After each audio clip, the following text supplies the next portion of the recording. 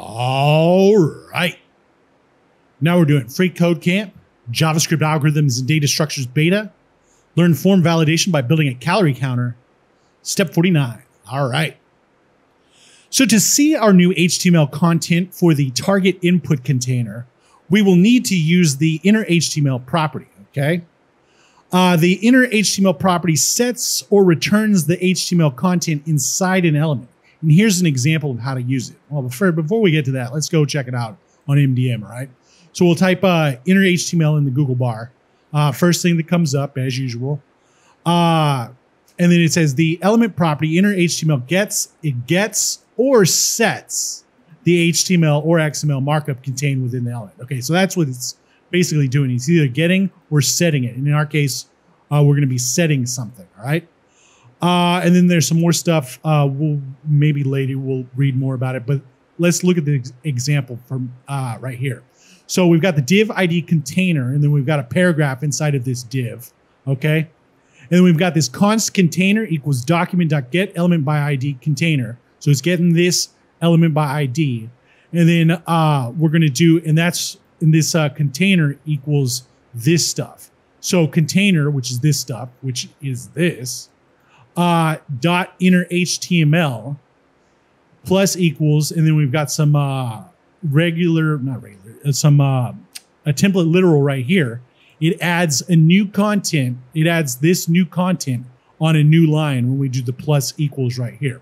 Hopefully that makes sense, all right? So it's doing a new line after, I think after this, because it's inside of here. So it's doing a new line after this and doing another p tag with adding new content. Hopefully that makes sense, right? So let's come down here.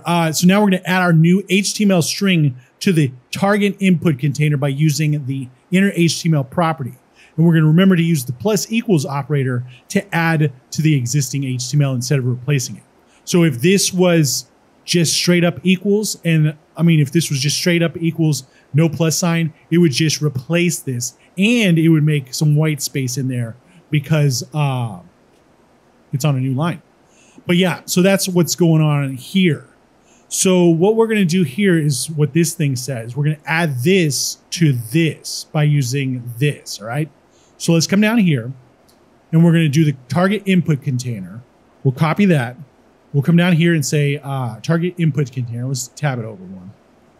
Target input container dot innerHTML dot innerHTML. All right. And now we're going to do the plus equals. Plus equals like that. And we're going to do this HTML string. So you see it's going on a new line and it's adding all this stuff to the target input container, which is the entry drop down value, the hashtag entry drop down value, which in this case it's breakfast. Yeah, so it's adding it to this. Where are we? Breakfast. It's adding it to this right here. So it'll do a new line.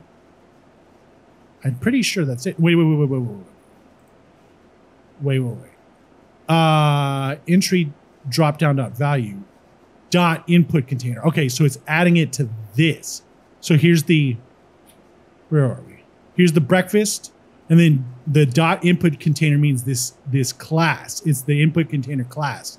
So it's going to add it after this right here. I'm pretty sure that's what's going on. So let's do that. Let's get rid of the index.html. Let's do that. Plus equals HTML string. So let's just copy this, drop it off here, throw a semicolon on the end, and let's do a function call, right? So let's come down here and do add entry like this, function call. Come on. Was that wrong? Let's see, dot innerHTML. Did that not work? It looks like this, doesn't it? Container.innerHTML.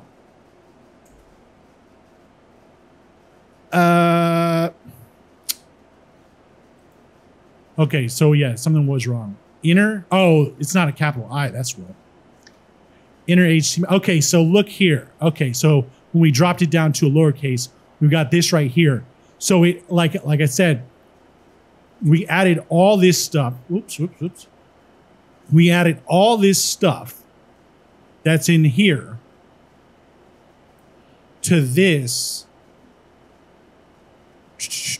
Where are we? To this right here, right after this, right after the legend breakfast, and right after the class input container. So it's right here.